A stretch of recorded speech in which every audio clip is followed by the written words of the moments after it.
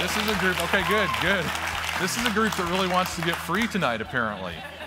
You are really excited to come and get free tonight. So let me talk to you for a couple minutes about the foundations of freedom. What we're going to participate in over the next several hours together is something we've been doing here at Gateway Church for quite a while, and that's the foundations of freedom. And in fact, we're tying a number of the discipleship processes here at Gateway to these classes. And so I want to talk through what it is that you can expect. One of the things that we've discovered is that people are often engaging in freedom ministry because there's something that they wish was different in their lives. And then the thing we hear from some people is when they come to the foundations of freedom, they say back to us, you didn't really talk to me about what was going on in my life. And so I want to just introduce the idea of what's going to happen over these next several hours together so that you can have some idea of what to expect. Here's what you can expect. There are two things that we're going to accomplish in these hours. Now, it shouldn't take so long to accomplish two things, right? But the two things we hope to expect is we want you to focus on something different and to change the way that you think about the things you are focused on. Here's why. We want you to focus on something different because what we've learned over the last several years is this. What you seek first organizes every other aspect of your life. Jesus said it this way, seek first the kingdom of heaven and everything else will be added to you. The way we've come to understand that is that we all have something that we seek first. The thing you give your attention to, the thing you give your energy to, the thing you give your time to, the thing you give your focus to, that's the thing you seek first. And whatever it is, it orders every other aspect of your life. So what happens is people who are struggling, people who are having something that they wish was different in their life, what they often do is they seek first relief from the thing they struggle with. Now what's organizing their life? See, if I struggle with depression and I seek first relief from depression, depression has just been put in charge of my life. If I struggle with rage and I seek first to control my rage, rage has just been put in control of my life. So what did Jesus tell us? Seek first what? The kingdom. And when we do, everything else is organized around and by the power and presence of the kingdom. So by the time we're done here, you're going to understand that it's not a religious exercise to seek first the kingdom, but it's a powerful and present reality. And there are ways that we can engage to change what we focus on that then takes those things we wish were different in our lives and begins to make those things submit to a power greater than us and greater than the things we've struggled with. I think it's going to be very helpful simply to learn to change the things that we focus on, because when we seek first the kingdom, the power of the kingdom now has dominion over the things that you wish were different in your life. It's as if somebody was trying to fix an electronic instrument or component of some sort, and they seek first to adjust it without first seeking to plug it in. When we seek first to plug in something that's electronic, it now has a power source that makes all the switches and bells and knobs and things work. Without the power source, nothing else will work. Seek first the kingdom of God is about plugging into the power source. The second thing we want to talk about is not just what you seek first or what you focus on, but we want to talk about how we think about the things that we think about. That will probably be the most significant thing that you'll experience over the next 2 days. Is listen very carefully to what the book of Proverbs says. As a man thinks in his heart, so is he. Now here's what our mind says to us. What a man thinks in his heart, so is he. But listen again. As a man thinks in his heart.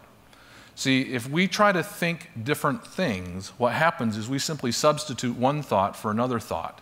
And whatever we do with that thought, however it comes into our mind and however we process that thought, those things then do the same thing in us as the thing that was in us before. Did that make sense? It's like a sausage machine. Whatever you put into the sausage machine, it becomes sausage. You put beef, it becomes beef sausage. You put pork, it becomes pork sausage. You put aluminum foil, it becomes aluminum foil sausage. The way that we think shapes what happens inside of us. As a man thinks in his heart simply means this: how you perceive and what you do with what you perceive, what happens inside of you with the things that you perceive, those things shape how you are. As a man thinks in his heart, so is he.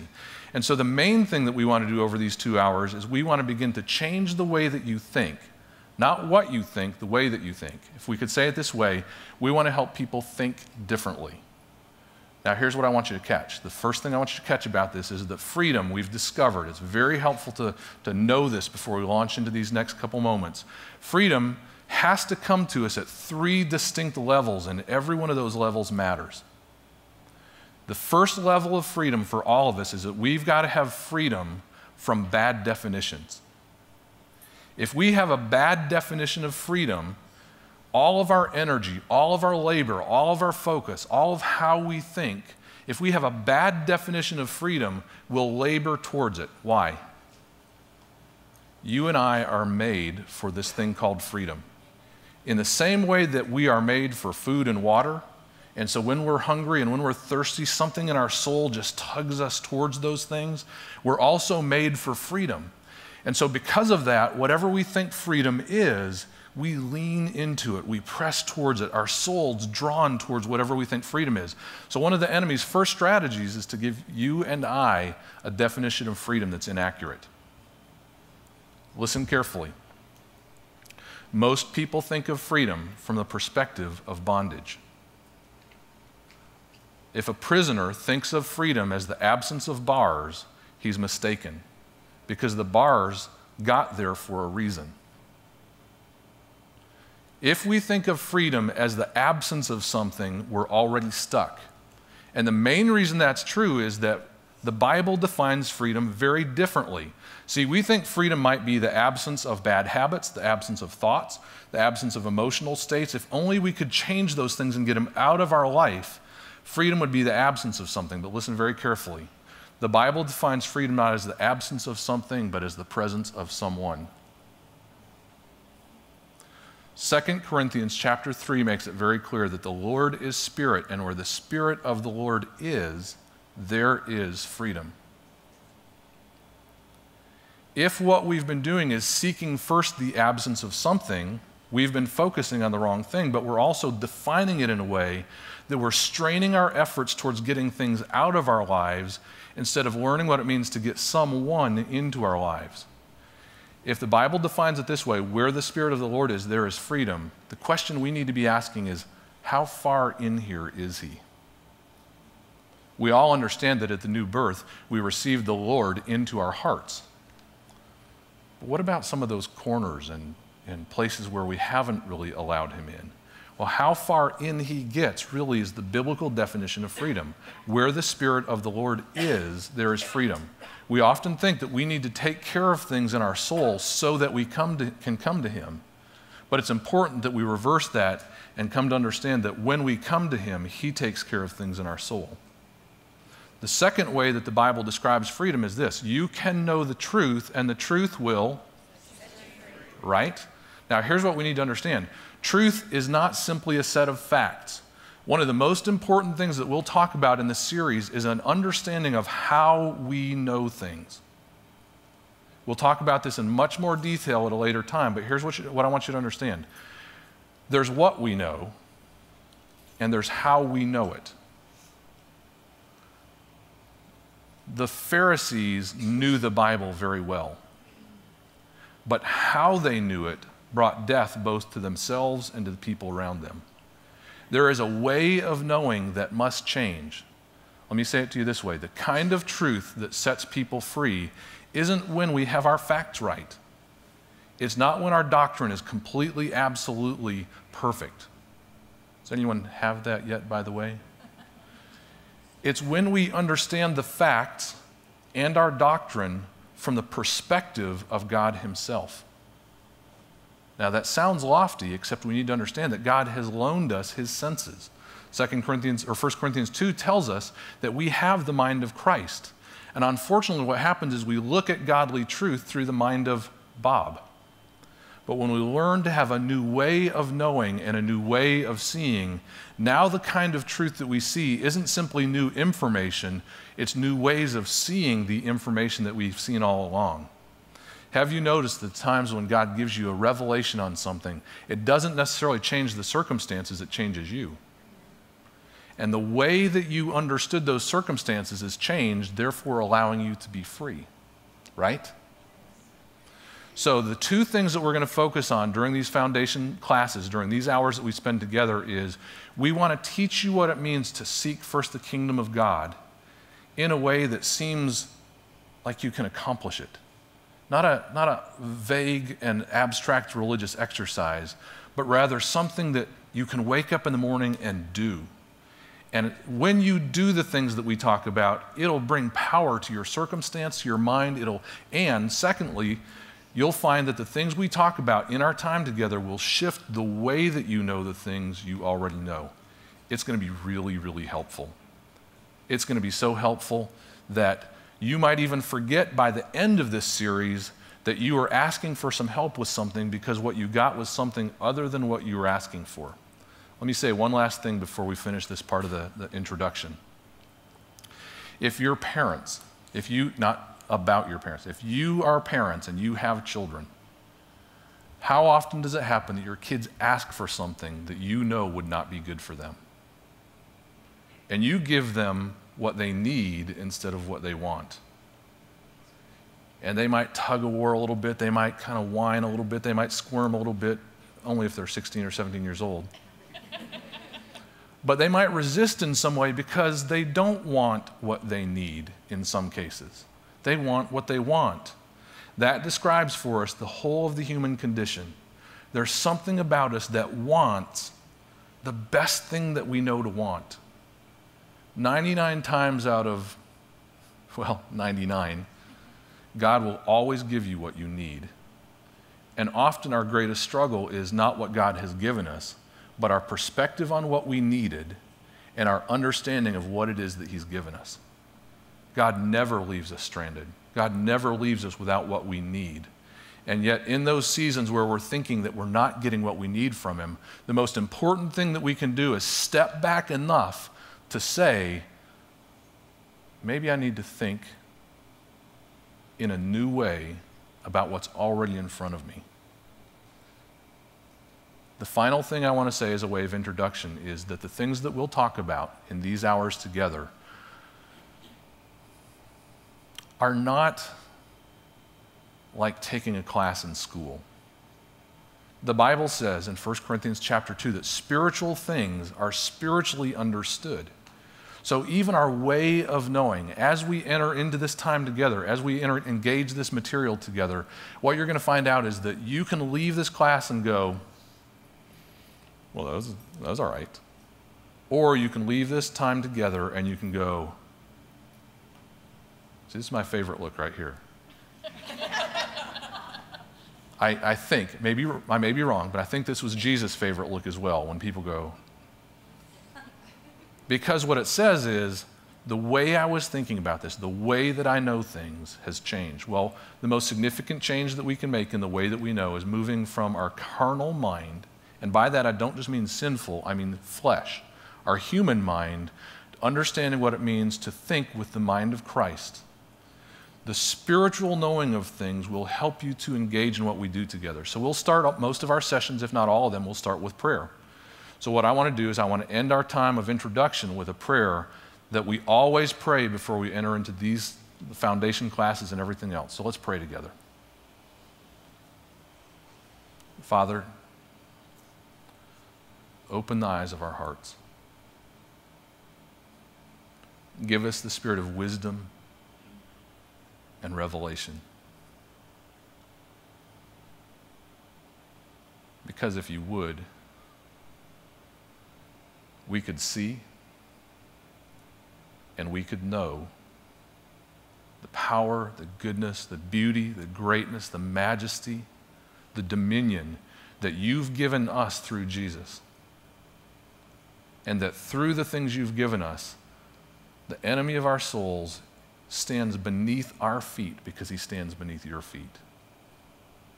Not only that, but if we could see and know, if the eyes of our hearts would be opened, we would see the power that you've extended toward us and placed in us through your Son Jesus, and we would know this thing that you call an inheritance, which is us. We're your sons and your daughters. Help us to see with the eyes of our hearts. In Jesus' name we pray. Amen.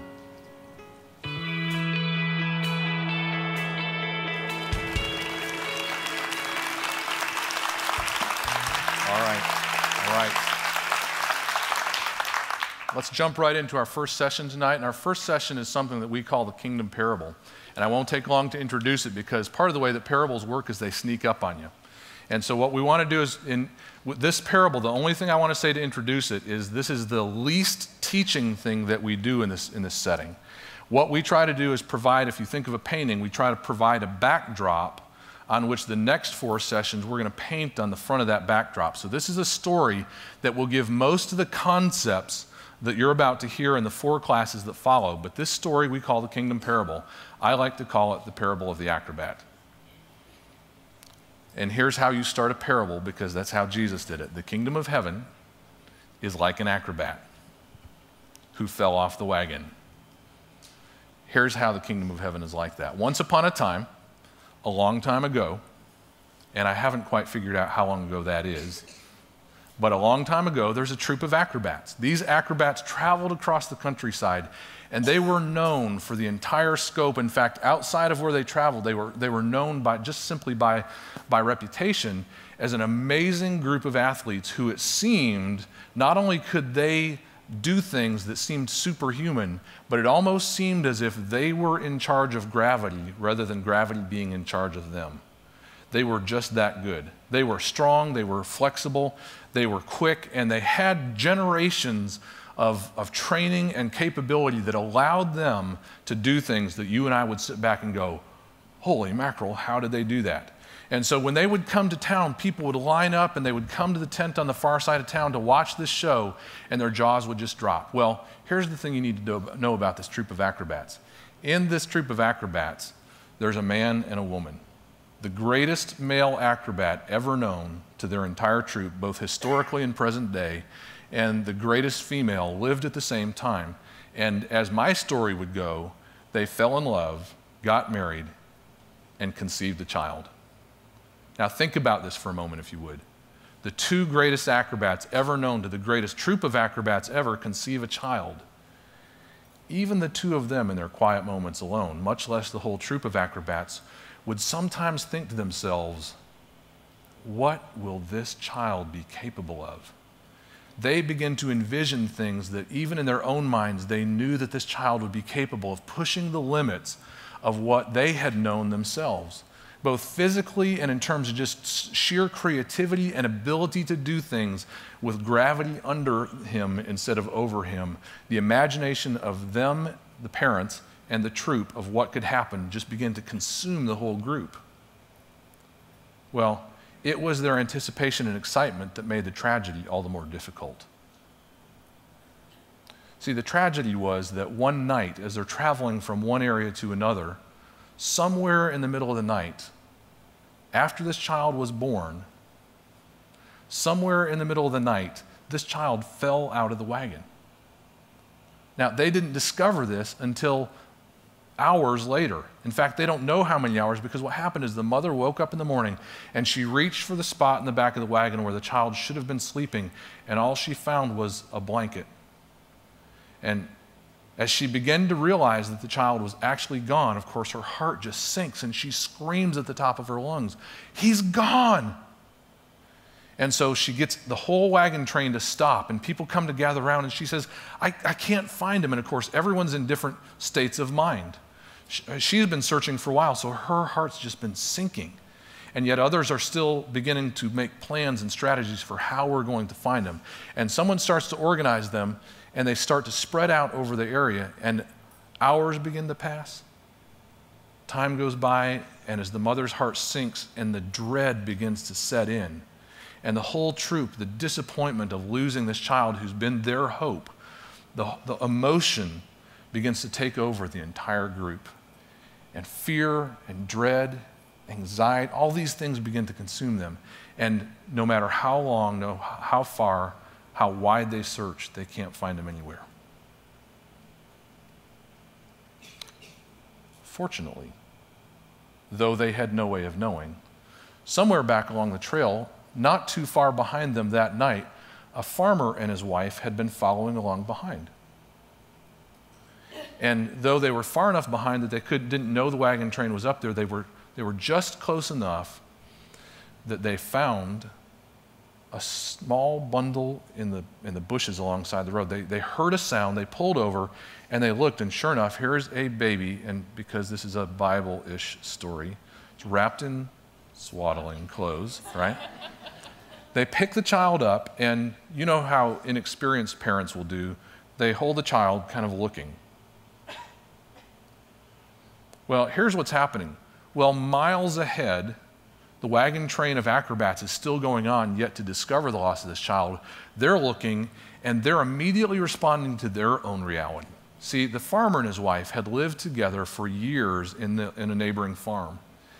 And though they had tried a number of different times, they'd not been able to conceive a child. There came a point, in fact, where they both just resigned themselves to this existence together with no children. He worked the farm, she took care of the home, and they both grew kind of hard in their own way. The farmer, as a man who worked the dirt, just kind of developed this sense of, this is what I'm here for, I just do this, and as long as I take care of this, then everything's good. And the wife did her part, and their home had just become rather a cold place. He, just in his hardness, grew kind of just angry at times, and she, in her hardness, was just fearful and anxious. And so what happens is, after a while of looking around themselves, they realize they can't find who this child might belong to, and it dawns on them, they're responsible. They take this baby back to their home, and they set up a room as best as they understand how, as people who've never raised a child. And the mother, of course, is trying with, just trembling that she has this new responsibility. And the father, of course, is kind of like, great. And this is the atmosphere that the child comes into. Now, let me ask you a question. At the point that the baby acrobat fell from the wagon, was he still an acrobat? Well, before you answer, let me teach you how to answer. Do this. Okay. This will be the answer to every single question I ask you, and if I change that, I'll let you know. Why was it that the baby acrobat, even though he fell off the wagon and left his family behind, why was it that he's still an acrobat at that point? Because his DNA and his birthright determine who he is, not the trauma of his birth circumstances. Right? Let me ask you another question then. The farmer and his wife, they pick him up, they take him home. They've become his new parents. At the point that she lays him down in the crib for the first time in their house, is that baby still an acrobat? Remember? Okay. Why? Because his DNA and his birthright determine who he is, not the family that he's raised in. Are we good? All right, let's roll on. So the child grows, as children are prone to do. And baby turns into toddler.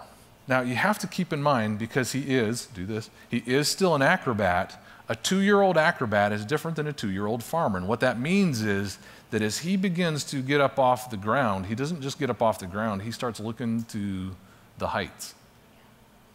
In the farmer's house, there are curtains and old wooden tables, countertops.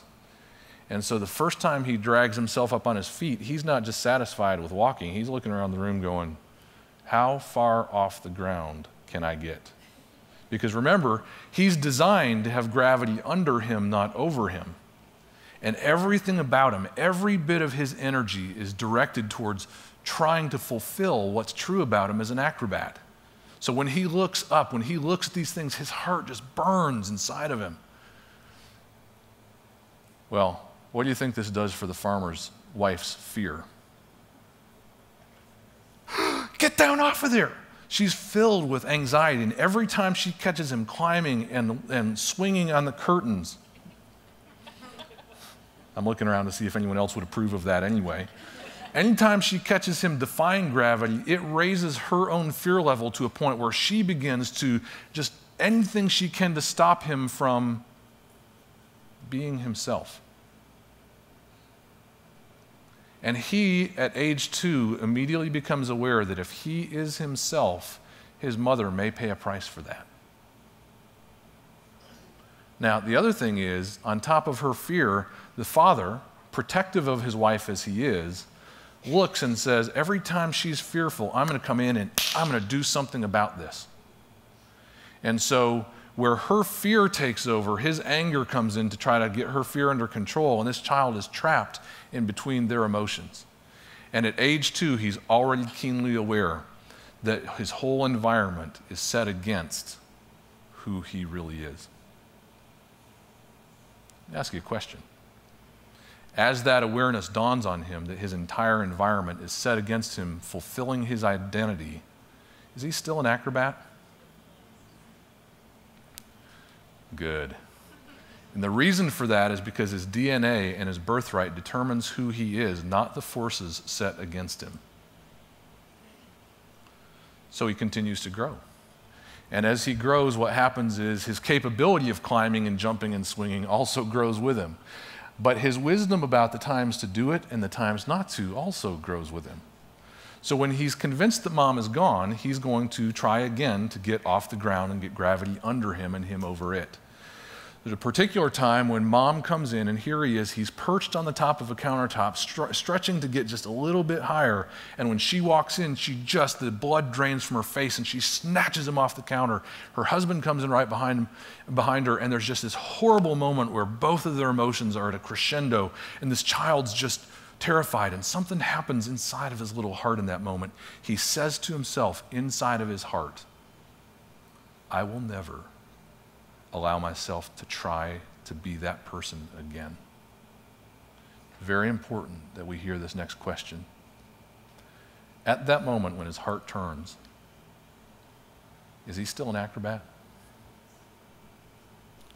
We must hear this, that his DNA and his birthright determines who he is, not the turnings of his heart and the leanings of his soul.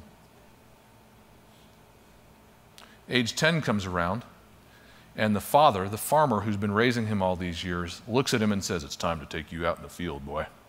Well, he's just finally got the house under control where he can keep his heart at bay, and he's no longer tempted to swing on curtains, though it has been very costly to him to give up on his dreams. He steps outside with his father, the farmer, and there's trees everywhere, and there's hills and rocks all around, and then there's the barn with the rope on it. That he sees these things, and all he can think of is his heart leaps inside of him again. This feeling that he used to have every day, in fact, this feeling that's really who he is, leaps up inside of him. And as soon as he does, the farmer says, get your eyes on the ground. We've got work to do. It doesn't take long before he discovers that if he can work hard and really break up the ground and really prepare the ground for the seed, that this man is actually quite proud of him when he performs his work. And so he discovers that not only can he avoid the pain by not being himself, but he can gain approval by being someone else's version of himself. Years go by, and one day he's out there working, and he just glances up for a moment, and what he sees when he glances up is a big, tall tree. The wind is blowing the branches, and he feels that thing in his heart for a second, and as he looks, his leg falls in a hole in the ground, and as the plow pulls him forward, he twists his ankle. And just then the farmer looks over at him and sees that he's in an awkward position. What's going on, boy? And he gets up and tries the best as he can to pretend he's okay, but he's actually done serious damage to his ankle. And so he's just trying to go about the work that he's got to do and pretend he's not wounded. As time goes on, there's other kids in this farming community, and these other kids, as they get to know him, what they discover is he seems to them to be kind of an odd kid. And they don't quite know how to interact with this person who himself knows that he's not really where he belongs, whether he knows that or just senses that. And so what happens is, remember, he's a supercharged athlete. He's got within him the power, the strength, the flexibility, the drive, more importantly, the identity to put gravity under his dominion. But he's lived his entire life underneath its control. And so what happens is this thing about him that's made to take dominion over gravity, the best he can do with it is take dominion over other boys in the neighborhood. And out of his frustration and out of his inability to do what he was designed for, he begins to develop a reputation as kind of an angry, violent young man. And so rather than harm or hurt other people, he withdraws and finds himself just all by himself wondering how his life has become this. Not really knowing at this point what his life was supposed to become, he just found himself wondering, how did I end up here? Just like every life-changing circumstance, the next thing that happened also snuck up on him.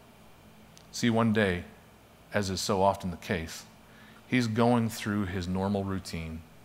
And when his parents often send him down to the local feed store, he goes down and he fills up with what he's been assigned to pick up. He pays with their money and he carts it back home, limping back home because of his bad leg. But he's down at the feed store one day, and as he's looking across for the things that they need, suddenly his eyes fall on something that's not been there before. See, behind the counter there in the store is a poster. And on that poster is a trapeze. And on that trapeze is a man with his hands hanging onto it, and he can see by the image here that this man is flying through the air, hanging onto this thing, hundreds of feet off the ground, and something leaps up inside of him. The acrobats are coming back to town. He doesn't know anything except what he feels. And this fire that just explodes inside of his chest sends him back home to begin what I like to call the campaign. The campaign is what most of you as parents will recognize as what happens when your child wants something and you're not sure. But he wins the campaign and finally gets his parents to agree.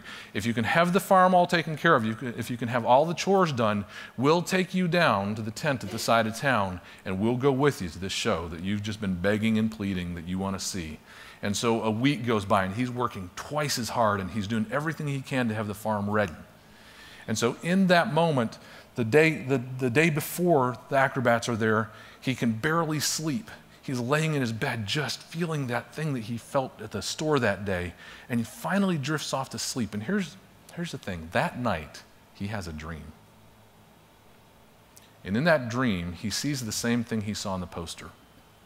Trapeze flying through the air, high wire, flaming ball of death, whatever that might be.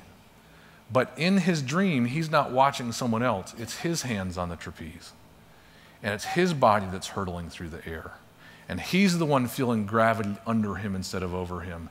And this he wakes up just aflame. He gets everything ready and gets himself dressed, and it's still like 3 hours before the show. And he's just, come on, can we go early? Finally, the time comes and they head down to the tent on the far side of town. And what happens, he sits down there, but he doesn't really sit. He's like right on the edge watching what's going on here. And as he watches, the show begins, and this fire that's inside of him just becomes an explosion that never stops through the entire show. Finally, the end of the show comes, and he's out of his chair, and he's down on the floor, and he's meeting the men and the women, and he's touching the trapeze and the high wire and the flaming ball of death, whatever that is. And he's interacting with all these things, and his father and mother are standing back. Of course, the mom's trying not to stand back. She's wanting to stop, and the father's just kind of, holding her back and just let him go. And as they stand there and watch, it takes them a moment, but they realize that just off to one side, there's another couple about their age. They're dressed in the attire of acrobats, but they didn't participate in the show.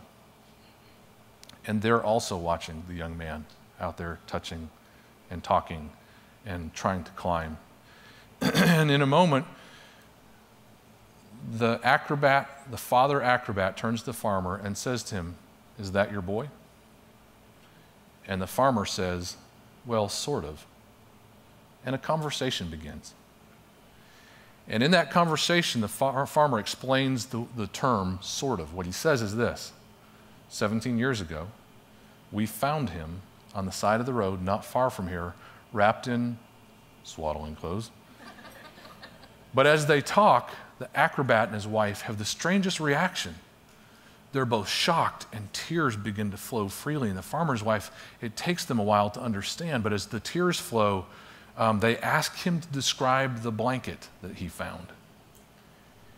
And the farmer and his wife describe the blanket that the acrobat and his wife lost the same night that they lost the child. Now, it's the female acrobat's turn to want to go out there on the floor, and her husband is holding her back. And as the four of them continue to talk, the acrobat and his wife begin to unfold their story of what happened to them 17 years ago. And now it's the farmer and his wife's turn to look at them in shock and tears to flow down their face, because all four of them are realizing the same thing at the same time. Not only have they discovered who this child really is, all four of them are beginning to realize that something is about to change. The change begins here. The young man walks up to these four adults, all of them crying. And you know how 17-year-olds feel about that. He walks into the middle of this strange maelstrom of emotions and he says, "Mom," and he's looking at the woman who raised him. But the woman over here says, "Yes," and doesn't make sense to him for the moment. But what happens is all four of them begin to talk. And finally, the farmer speaks up and says, "Son." Now, it's strange because he's never really called him that before. But he says, "Son, you're not really who you think you are, because we're not who you think we are." Of course, the child's still confused, and so the farmer takes the lead and begins to explain to him what the acrobat and his wife just began to tell him about, and where they actually found him on the side, and they begin to unfold the whole story. Now it's his turn. The emotions hit him like a tidal wave as the truth of what he's hearing dawns on him. All he can do, his mind almost shifts in front of him, and he's looking at the same thing, but it begins to look different to him. And he starts by looking to one side and then begins to look to the acrobat and his wife. And he realizes now why the woman keeps putting her hands on him and why she keeps looking at him so strangely and why tears keep flowing down her eyes. The two adults look at him, two sets of adults, the four adults look at him, and there's a moment, a pause, a silence. And it's dawned on him now what they've already been realizing, and that is something must change. And it really falls on him as to what that change is. He could go home that day with the farmer and his wife and live the life he's always lived. Or he could go home and pack and go live with the family that brought him into the world. You want to know what he decided? In that moment, he looks at the farmer and his wife and he says, "You know, the only life I know is the one that you've given me. And though it's not always been the life that I dreamed of, it's all that I know. And the life," he looks over here at the farmer and his wife, he says, "the life you're describing to me, I can't even picture. I can't imagine what it would be like to be here every day. But something about what you're telling me, I know that I know that I know it's true. I've got to go with you," pointing at the acrobat and his wife, "to discover what you're telling me is really true about me."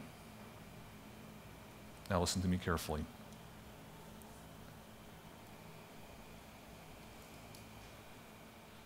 Jesus,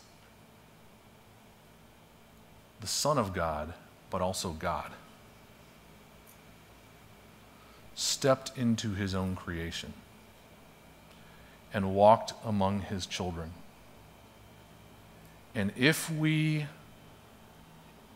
don't read the story from beginning to end, we're going to misunderstand. And here's what we've come to think. Jesus came to correct the misbehaving. No. Or we think Jesus came to straighten out the confused, or to motivate the lazy, or to educate the ignorant. And though all of those things may fit into how he did what he did, he may motivate, he may educate, he may inform, but he came to do one thing. He came to reclaim his sons and his daughters and offer them a chance to learn that they are not who they thought they were, because our parents on earth are not the ones who thought us up and brought us into existence. The God who created the universe conceived you and brought you into existence. And your parents have raised you much like a farmer and his wife.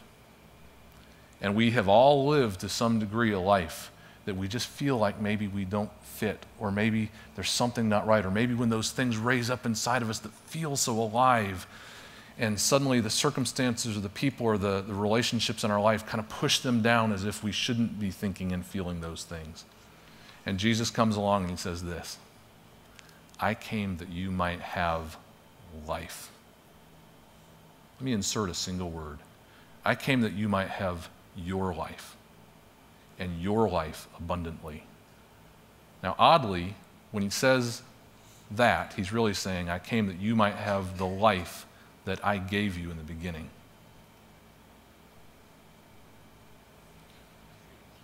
The day that you chose to receive Jesus as Savior is exactly as the day that this young man discovered who he really was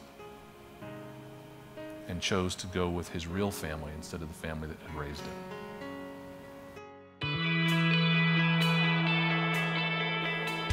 You want to know what happened? Let's fast forward in time for a second if we could. Let's pretend now that he's lived with the acrobats for a year. And I'm going to tell you something that may shock you. He stunk at being an acrobat. I know. You would think with all this fire in his soul and all these things that he's discovered about himself, you would think he'd immediately put his hands on a trapeze and he'd fly through the air with the greatest of ease, right? But you know what? He'd spent 17 years learning how to farm. He'd spent 17 years training in the ways of the earth. He'd spent 17 years under the weight of gravity. And those 17 years shaped his thinking, and they shaped his perception. They shaped how he saw himself. If you'll remember, one of those particular days shaped even the sinews of his ankle. How can someone who limps be an acrobat? And so he steps into this new life, and a year into it, it's not all it's really cracked up to be. He's starting to think that maybe he's not an acrobat after all. I mean, look at these kids. They're all acrobats, and they know how to do this stuff. He falls, he skins his knees. He doesn't know how to be like these kids that he's supposed to be like. He sees his parents come to practice and do things, and he's like, I don't think that's me. Now, there's a process that begins to happen over time. See, a year into it, he's thinking, what have I done? In fact, he may even be thinking something like this: maybe I'm a farmer after all. Maybe I should just go back to the farm, to what I know, to what's familiar to me, and maybe I should just plow and plant.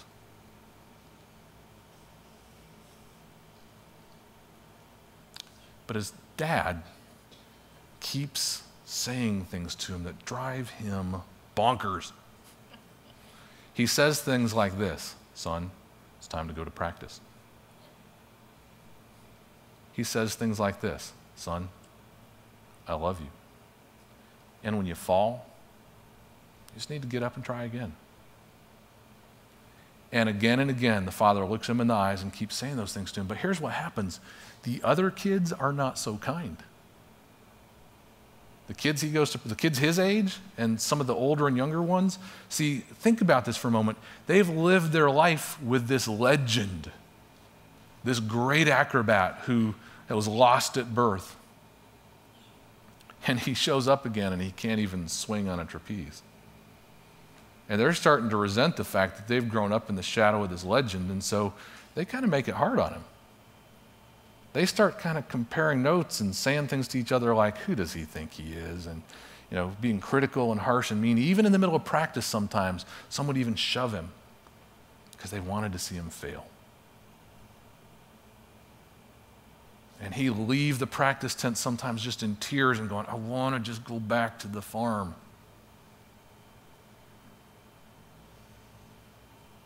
But see, the father kept looking him in the eyes, and the father kept talking to him, and the father kept his arms open to him. And so things would happen. Let me describe a couple of the things that would happen to him. He discovered a great place to hide. His favorite place to hide was, there was one particular wagon in the wagon train that belonged to the troop historian. This guy kept records. Long, detailed, historical records of the entire troop, where they came from, where they've been.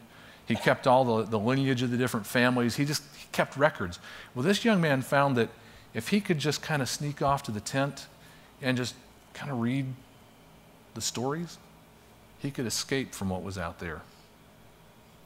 So he's reading. He's discovering things like what country they came from and the name of the king that gave them their commission. He's discovering all these things about the troop, and he's enjoying the fact that he's not out there with the others because it's too painful and he feels too much shame to be out there. So he just goes and reads the stories. The other thing that happens is his mom notices the limp. And see, when you're a world-class acrobat and there's no such thing as cortisone and whatever else, they develop strategies for manipulating muscle and tendon and sinew to try to bring life back to things that have been damaged. And she says to him one day, she says, "You know what, son? I can really help you with that." He says, "What do you mean?" She says, that ankle, I can help you with that. And he says, "Well, what do you mean?" She says, "Well, here, put it up here." So he puts it up on the table, and she begins to push it in a way that really, really hurts. And he, ow, that hurts. She says, "Well, I know, it's going to hurt because it's not the way it's designed. So to get it back to where it was designed, I might have to put you through some pain." So he puts the ankle back up on the table, and she pushes, and he's gritting his teeth, and he's just waiting. And she finally stops and says, "Well, there, that's enough." And he's like, and as he puts his foot down, he realizes it's got a little more flex to it. And as the day goes on, the inflammation goes down, he finds that his limp is significantly less pronounced. And she says, "Let's do it again next week." He's like, what? But sure enough, he comes back next week, and he puts his foot up on the table, and she starts manipulating that ankle and twisting it and pushing it. He's gritting his teeth and biting his hand. But after all the pain, he puts his foot down on the floor again, and week after week after week, what had been a significantly pronounced and actually crippling limp disappears completely. It seems like a good thing, doesn't it? It is. But here's the problem. He'd had many, many, many, many years of thinking of himself as one who limps. You know what happens when you show up to practice and you're no longer one who limps? You may actually have to produce. So he gets to practice, and in his mind, he can no longer say to himself, "Yeah, but I got this limp," because he doesn't. And he discovers that more than the physical limitation was the limitation that came from seeing himself as a limping person. See, she fixed his ankle, but he had to begin to see himself in a whole new way before it could really benefit him in the practice room. So the kids are still making fun of him, and he's still struggling with this, and he'll run off to the historian's room, and he'll start reading the stories, and it just kind of brings him some peace to stay out and just read the stories. Till one day, he hits a point in the story where he sees this woman, his mother, conceives a child. And he looks again, and he stops and he looks again, and he realizes the child she's conceived is him. See, the stories were a great escape for him until he began to see himself in the story. And he reads not only about her conception, but about the troop's hope for him and how greatly they were excited and how much they looked forward to his birth. People that he still sees in the troop are described in there as bringing gifts and speaking blessings over his life before he ever knew he had a life. And the more he read, instead of being able to escape, the more it drew him into the fact that this story included him. Now, instead of being an escape, it was pulling him into a reality that he still wasn't quite sure he belonged in, but he was beginning to believe. The hardest part was those stinking kids. It would have worked if it wasn't for those meddling kids. Sorry, random Scooby-Doo reference, right? The hardest part were the voices. He'd show up at practice. He'd even sometimes walking to the different classes, he'd hear kids make snide remarks behind him or next to him. Some of them would boldly look him right in the face and say wicked, terrible things about him. And sometimes those voices were even there when the kids weren't around because they echoed in his mind. And so he would run, days that he'd just run from the practice tent, full of embarrassment and shame, and just looking at himself, oh, what am I doing? And one day, he ran away. He'd fallen a third time, and the kids were just merciless in the things they were saying and the ways that they were just treating him like he was nobody. So he runs off. Now remember, Dad kept telling him, go to practice, go to practice, go to practice. So he can't really go back home when he runs away from practice. So he had this habit of just planting himself outside the window of the house, sitting on the ground, waiting till practice was over, and then going inside. So he sits down, but today the window was open, and he heard his mom and dad inside the kitchen. And here's what they're saying. We're so glad to have him home. If he never gets on the high wire, if he never learns to swing on the trapeze, if he never steps into those things, our hearts have been restored because our son has come home. The one who's lost has been found, and our family's complete again. And he's listening, and you ever hear something that doesn't jibe with what is in your heart, and you want it to? He's hearing this, and in his heart, part of him's pushing against what he's hearing, and part of him is reaching out, wanting it to be true, and they keep going. It's almost like they're kind of mushy about this thing. They just keep talking about how glad and how beautiful it is to have their son at home and how much they love. They're just talking together. He's not even in the room. And finally, he can't stand it anymore. He jumps up and he runs into the house and he grabs his dad by the collar and he says, how can this be? How can you be happy with me when I can't even swing, I can't even jump? How is it that you can love me when I can't do any of the things that the other kids do and I certainly can't do what you think I'm capable of?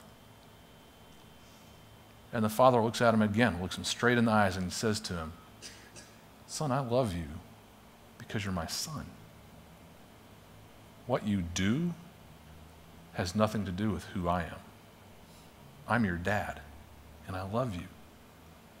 And the son looks at him and says, but you're constantly telling me, go to practice, go to practice, go to practice, go to practice. Why do you keep sending me to practice if it doesn't matter to you? And it dawns on the father. He realizes the struggle inside of his son's heart, and he looks at him and says, son, I don't want you to do that for me. I don't need you to get good at that stuff to make me happy. Here's what you need to know. There are some things hidden in your heart that you may never discover if you don't push yourself enough to find it. I send you to practice so you can find who you are, not so you can make me happy. Son, just the room starts to kind of get woozy around him, and he's just still trying to fit it all into his heart. And he looks again at his father's eyes, and he looks at his face. It's like he's got a question, but something, instead of asking his question, he sees in his father's eyes something he has not seen until this moment. He sees himself. He sees his cheekbones. He sees his eyes. He sees the shape of his jaw in his father's face. And as he gazes into his father's face, almost like a mirror, he begins to see a reflection of who he is as he sees his own father. And it all begins to kind of hit in this deep place in his heart, so much so that he gets up and he leaves the room And he walks out and he starts wandering around the compound. His whole way of thinking just has him almost dizzy. And as he stops, he finds himself right at the practice tent. Kids have all gone home, no one in there, and he looks in and he feels something explode in his chest when he sees the high wire, when he sees the trapeze, when he sees those things in there. The feeling that he used to have all the time begins to raise up inside of his chest, and he looks around and there's no one else, and he slips inside the tent and closes the door, starts to climb up the ladder, and puts his hand on the trapeze, and he begins to play, just to have fun. He's not working, he's not striving, he's just turning loose what's in him. And instead of working to learn what he should know, he's starting to become who he is.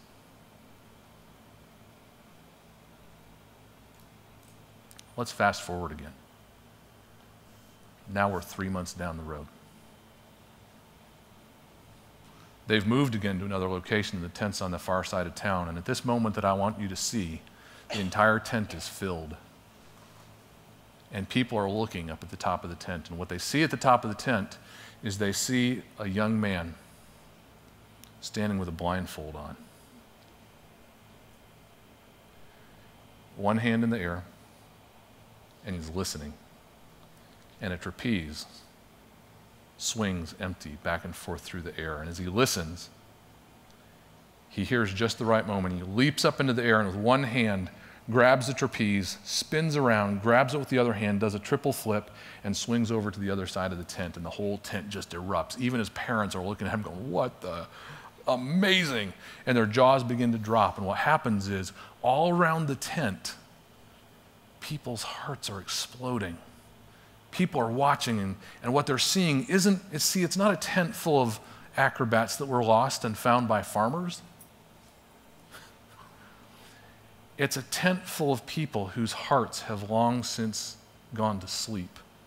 And they're seeing somebody who's stepping into exactly who they were made to be. And they watch, and the more they see the look on his face and they see the fullness of what it is he's capable of doing, putting gravity under him instead of over him, the more they see that, they remember. And a bunch of them go home and tie ropes to trees and just start to swing. Some of them stink at it, but a process begins. But some of them go home and they go back to the music lessons that used to bring so much life to them. Some of them go home and they begin to work on the things that they used to do back when their dreams were still alive. Because what they saw that day wasn't something that they needed to become. What they saw that day was someone who was becoming himself. Let's pray together. Jesus, thank you that you've come back to the earth. Because had you not come back, we would have stood no chance.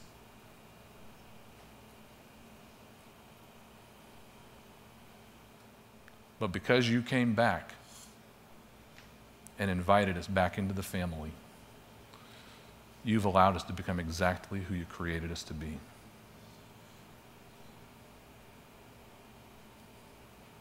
But Jesus, many of us have stuck our foot in a hole in the ground and twisted our ankles. Many of us have faced circumstances, whether growing up or in our environment, that bombard us with the fallenness of the world we live in. Sometimes even before we were born, the fallenness of the world falls on top of us and puts us underneath its dominion. Jesus, most of us have a hard time seeing ourselves in the story that you've written. But in this place right now, would you begin to show us, each one of us, who you've made us to be?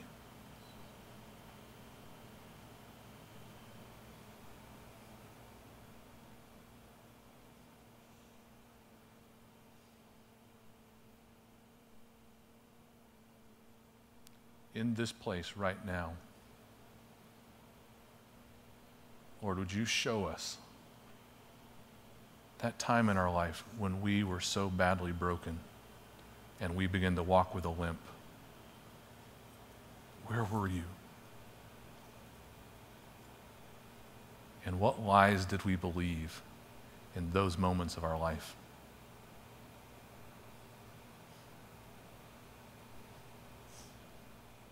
Jesus, when we found ourselves in circumstances and relationships that pressed down on us and put our heart to a slow death,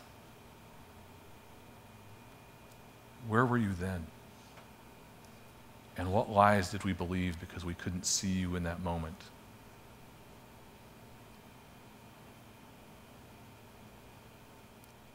Jesus, would you speak into those moments in our life where the fallenness of our world and the kingdom of darkness were doing everything they could to steal from us the life that you made us for? Would you begin to reveal lies that we've believed? More importantly, Jesus, would you begin to speak your truth to us, in us, and through us?